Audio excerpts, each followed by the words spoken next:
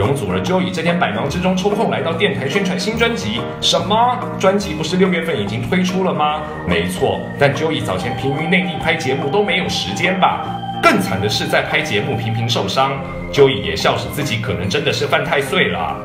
对呀，今年真的会有很多机会让自己这一条腿左腿受伤，能受伤的地方都受过伤，而且在那个受伤的过程里面，我自己都觉得很好笑，因为我是整个人在被猎人追捕的时候，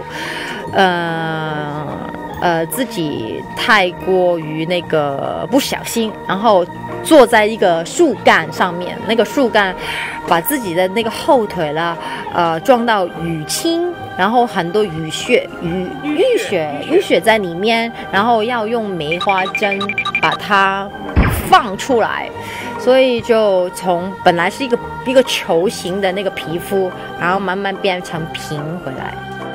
听见也觉得恐怖啊！男友师兄刘浩龙没责骂你吗？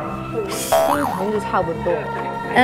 其实不单是师兄或者是我妈妈，我的好朋友，他们都会说这类型的节目，其实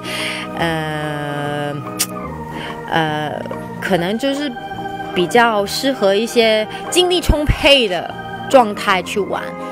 师兄的生日将至，现在就也应该有空跟他好好庆祝吧。我自己有分数，到时候你问他吧。